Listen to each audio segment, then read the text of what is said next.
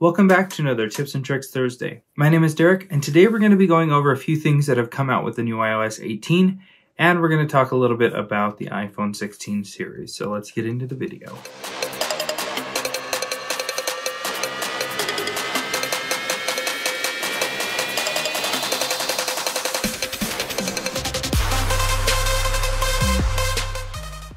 So the new iOS 18 no longer uses the same GSX system, well, at least in the way that they have done it in the past. But now it's built in, kind of connecting to the servers through the settings in the phone itself, which on the one hand is really cool because when it comes to replacing parts, whether with genuine or aftermarket, it means that techs will have an easier time in completing the repair. It'll also allow the customer to see when a genuine part has been used. Basically, the phone will go into service mode and then repair diagnostics, and you'll be able to verify whether or not that part is genuine or not with this process, which I'm sure you've seen as there's been plenty of posts on social media showing this process and some of the fallbacks and some of the cool things about it. And one of the cool things is when successful, it restores all of the parts' functions. When replacing parts that are aftermarket, you may lose specific functions. Some of them aren't as important as others, but being able to have the option now to simply click a button in the settings and have it register a genuine part and restore all the functions is pretty cool. So aftermarket parts will still be registered as unknown. They will still work, there just may be some limitations. But there will definitely be issues with genuine parts if the phone that they were paired to is iCloud locked or especially reported as lost or stolen. If they're simply iCloud locked, if you have access to the information or to the iCloud information, you will be able to get around that actually going through the process. There will be a moment, kind of like a iCloud activation lock that we are so used to within the settings. You'll be able to do the same thing for the actual parts and unlock them. I can see why Apple has gone this route when it comes to security measures, given that phones that are actually reported lost or stolen, the incentive to steal these devices is going to be smaller and smaller, which is pretty cool. One big thing to note is when working with a genuine OEM screen. In past, what we would do is we would copy the true tone using a programmer by reading it, and then we would write that to a new screen. When it comes to genuine screens, don't mess with True Tone. Altering True Tone is going to mess with it, and it may not be registered.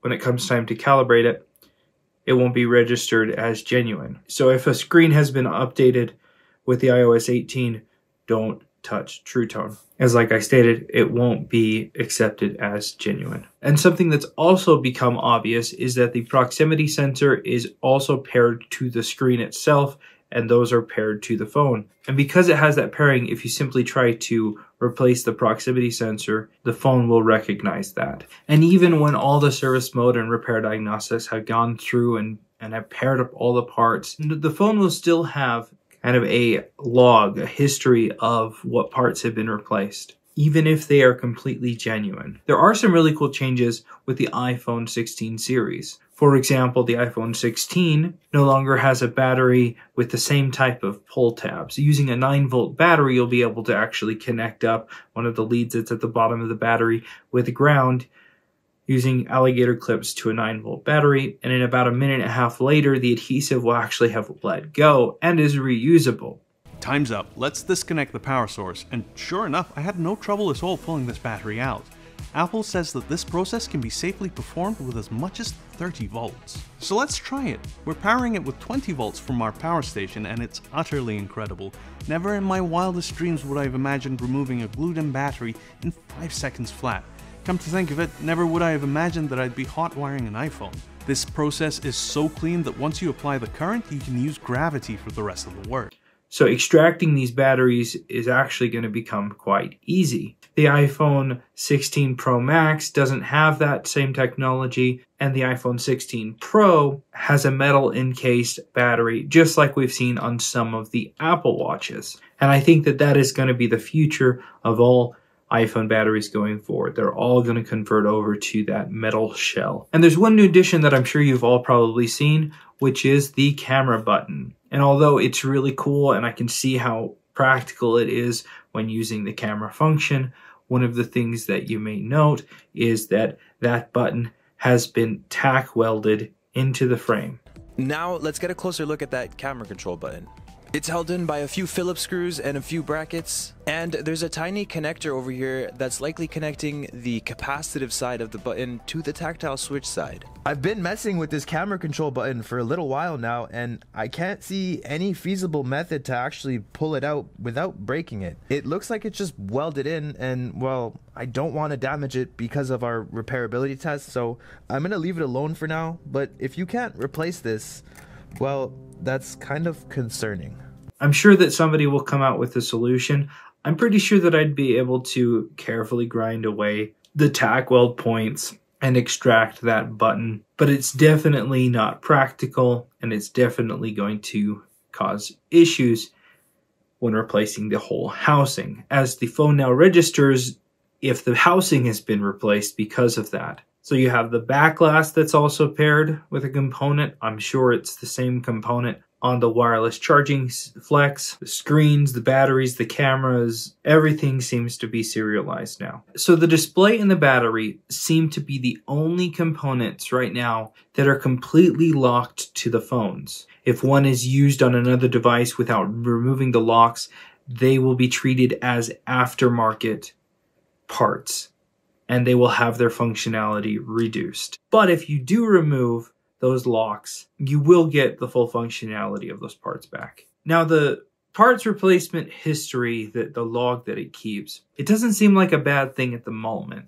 but I have my concerns because who knows how it will be used in the future. A couple things to note is that there have been a few reports about phones being completely bricked after opening the repair assistant and trying to calibrate unactivated parts. This might have just been an issue with the servers, but it could possibly be something more sinister. So this system should allow for calibration of all paired parts, but there have been a lot of well-known channels on YouTube and other social media showing flaws. One of the big ones that I noticed was that although the rear camera can be replaced, the LiDAR sensor is seemingly still paired to the board, but I'm sure there's going to be a workaround. Start and finish repair and see what happens. The phone might honestly brick when we hit this. There's only one way to find out. But the phone didn't brick. Nothing happened. There was no locks, but we couldn't calibrate the back camera because of the same LiDAR issue.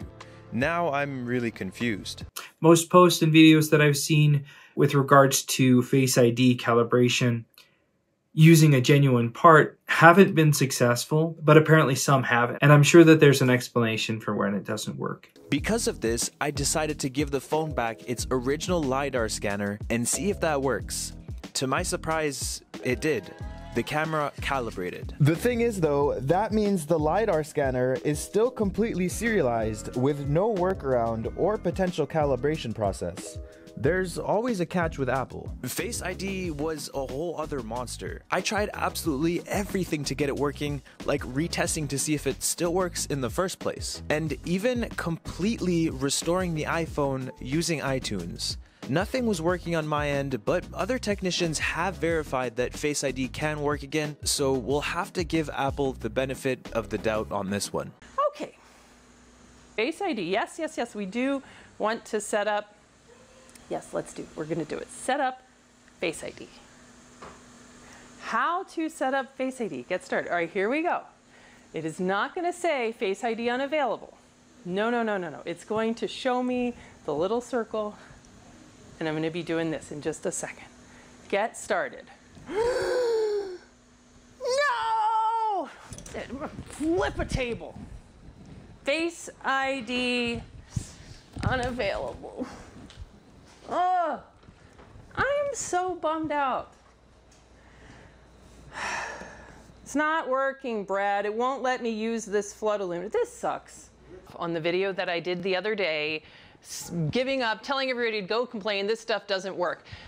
That might still be true, but I had a success the very next morning. I came back and check out Greg's phone. It is paired to somebody else's flood illuminator. So I was able to swap a screen with the flood illuminator from somebody else's phone over to Greg's phone. And look, it's letting me set up Face ID. My face, it's unlocked. Isn't that In summary, Apple still maintains strict control over their iPhone repairs. While the repair assistant allows users to connect genuine Apple parts, those parts must meet Apple's criteria, which can change at any time, a concerning prospect. Third-party parts still won't function properly, and again, Apple has introduced a new method for removing the battery in the iPhone 16, and not only have they continued to pair components on the back glass, but also now in the housing. And since the repair assistant requires access to the internet and iOS updates, iPhone repairs remain unpredictable. What works today could be rendered obsolete by future software updates. Additionally, Apple seems to be adding an activation step for parts, which is subject to Apple servers being fully functional at all times, further complicating the repair process. It does look like the iOS 18 will allow for the batteries to be replaced using the core-only method, and with the tag on Flex being able to override the data in the settings after going through Apple's repair and diagnostics in the settings. All of this done without having to flash the phone like we've had to since the iOS 17.4. But only time will tell if all of this information is going to stay or if it's going to change. So there's definitely some good things, and most definitely some things that could hopefully get better in the future. If you have anything to add, leave it in the comments below. Thanks a ton for watching. We'll see you in the next video.